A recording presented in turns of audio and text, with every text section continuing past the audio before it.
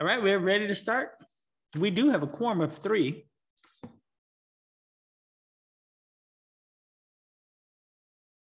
All right, 7 p.m. Today is Tuesday, October the 5th. Let's go ahead and take a roll call.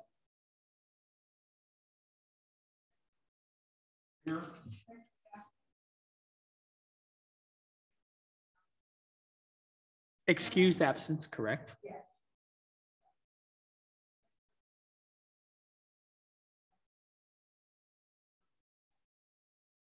Present.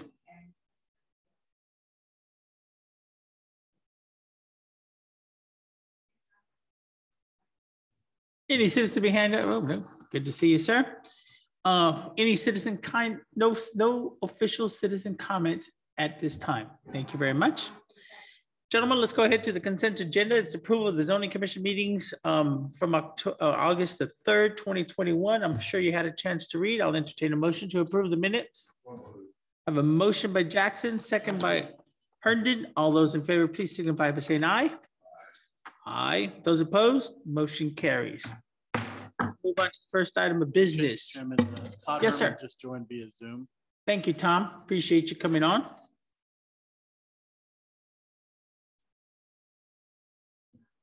And that will constitute the one person that can be on Zoom, correct? As per the new ruling. Yes, sir. Councilman, Councilman, old habits. Commissioner McCormick could not attend tonight. So I think Mr. Herman is attending via online in the place. And just for my colleagues to understand that the new ruling is that one of us can be able to Zoom in for a meeting. The rest of us have to be present. The chairman definitely has to be present. Mr. Schnall explain it. And Mark, any other clarification? The chairman, the presiding officer has to be. Anything that someone on Zoom says must be heard by everyone. Thank you, sir. Must be Zoom, cannot be telephone. Got it. So that concludes that. Yes, ma'am.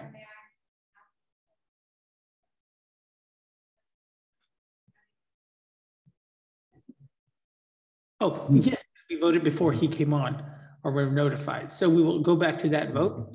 All those in favor of the approval of the zoning commission meeting minutes from August the 3rd, 2021, please signify by saying aye. Aye. Those opposed, motion carries. All voted present. First item of business is item 4.1 is a public hearing on a possible amendment to the zoning ordinance to add a provision stating that lots in the RR rural residential zoning district that were less than 0.75 of an acre in size on August 10, 2021, be considered legal lots. The owners of such lots shall not be required to obtain a variance due to the size of such lots to have a residence constructed or reconstructed on such lots, and that the setbacks for such lots be the same as setbacks as in the single family district, as in the A single family district. This is the opening of the public hearing. It is 7:03 p.m. Do we have anybody signed up? We have one that was submitted through email. Yes.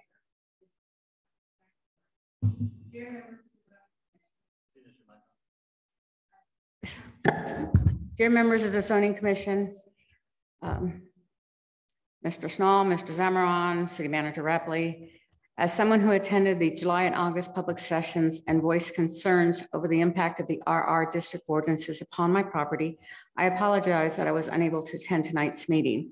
I have an inflexible work conflict. I'd like to express my support of the possible amendment on tonight's agenda and gratitude to the quick work of those involved in drafting it.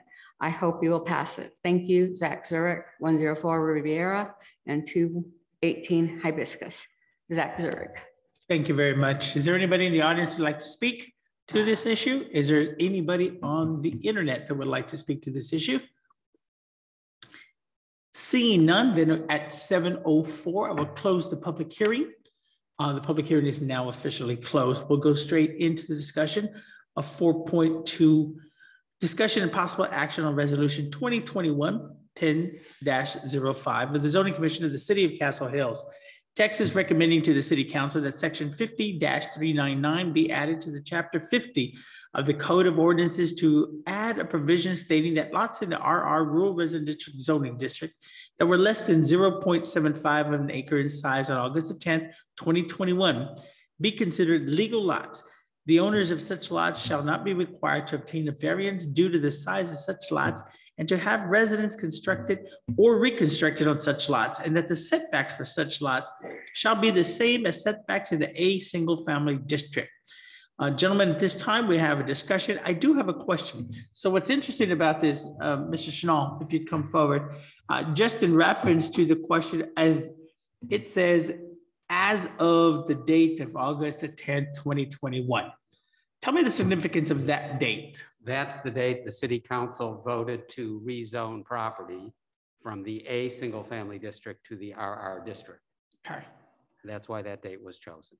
And so that day, from that day forward, no, that day before, they're then able to reconstruct. And basically what someone would relate to is what we would call is the grandfather clause. This addresses that concern for that size of a lot for somebody at that point, correct? That is correct, because until the city council voted to change the zoning, the minimum lot size and the setbacks were the same as in the A district, which meant a lot could be 14,000 square feet.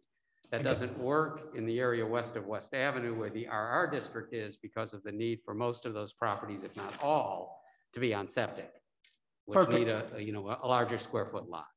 And there is, Mr. Chairman, there is a proposed resolution in the packet. I had a question as well. Does this date pretty much gather or encompass everybody who had expressed concern about this? Well, the date is there because that's the date that the rules changed for those properties. Mr. Zurich, whose comments the city secretary read a few moments ago, was the only person who really stood up and spoke at several public hearings expressing his concern because he acquired a lot in what became an RR lot earlier in 2021, and that lot is less than 0.75 of an acre.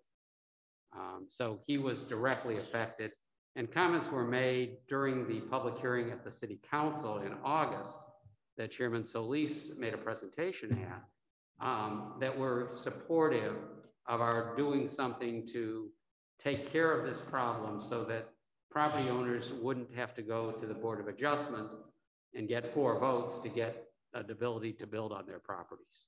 Thank you. And I think that your question is an interesting question, because you want to know if it encompasses all concerns. Quite frankly, the only person that came forward was this one gentleman with that concern. So, but because we put the set date, anyone who now has that 0.75 can come forward and not seek the variance. That's won't need to seek a variance, correct, Mr. Chairman. And that's right. There was a report done. I don't have it with me. Mr. Rapley did get it from the city engineers, which identified lots in the RR district which were less than 0.75. And in addition to Mr. Zurich, I do want to correct myself. There was one gentleman who did ask a question at the end of a public hearing. The question was never answered, but his question was, well, if my lot is less than 0.75 and my house burns down, correct, am I going to need to get a variance to rebuild? And the answer is, until this action tonight potentially is taken and ultimately action by the council, the answer to that gentleman's question would have been yes, because our grandfather clause does not extend to properties which are more than 50% destroyed. Does this, just on another question in reference to the RR rules, and this is probably our last tweak until other issues are brought forth for that area that you know of, or is there something pending other than I certainly hope so. Mr. Jackson, any questions or comments on this? Oh, I'll make a motion. I'll need a second. I'll second. Thank you, sir. We have a motion and a second. Are there any commissioners have a comments?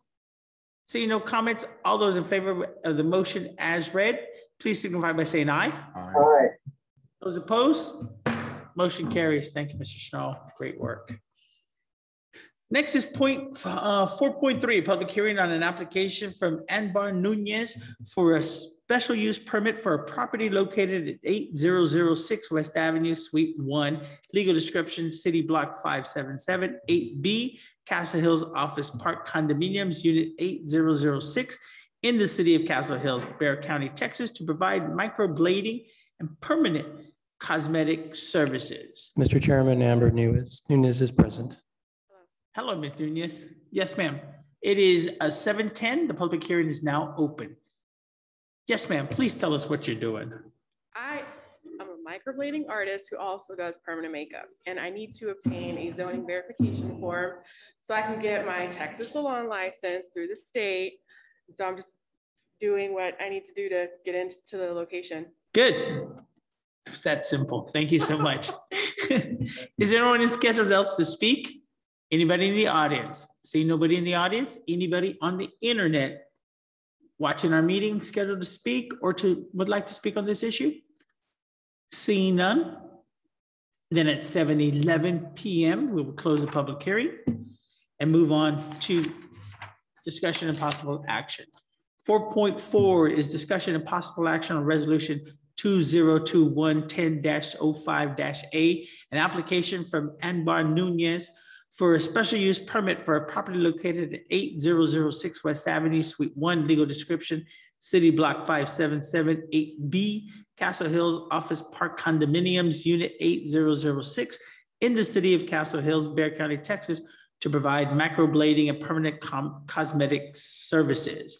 I'll need a motion to commence the conversation. I'll make a motion that we. Thank you. We have a motion, second by Jackson. Are there any comments? Gentlemen, as you recall, because this is considered as almost, well, it is a tattoos, that because of the city ordinance, we have to bring it forth and ask the variance so that she can see, as she articulated, pursue her state licensing. We've done this many times before. Seeing no other questions? Questions? Seeing none, all those in favor, please signify by saying aye. Aye. Aye. Those opposed? Motion carries. Thank you very much. Gentlemen, I believe our work is done. It is set. Ryan, I appreciate you being here. You did not have to rush back for this. It is 7:12 p.m. I'll need a motion to adjourn.